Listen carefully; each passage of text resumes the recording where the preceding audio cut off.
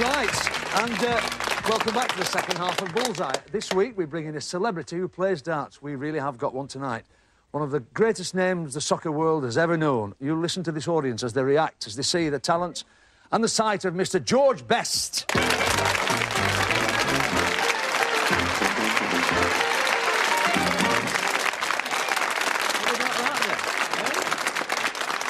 Marvellous. You get that reaction everywhere you go.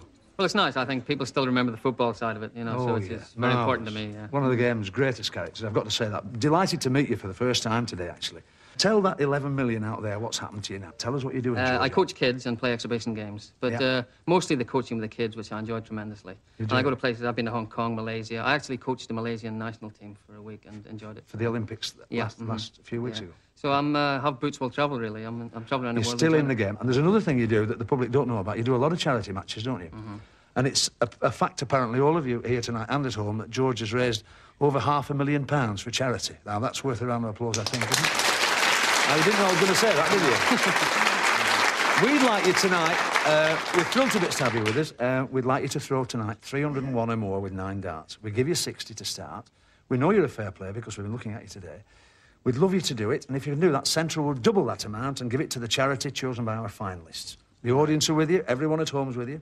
Off you go. George Best, throwing for charity. Thank you. Good luck, George. So is George. Soon the rest, now here's the best. It's 12. It's a 20. Another 20, that's 52 plus 60, so that's 112.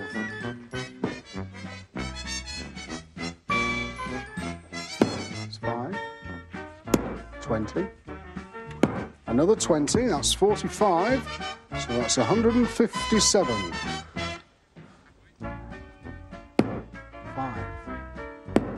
5.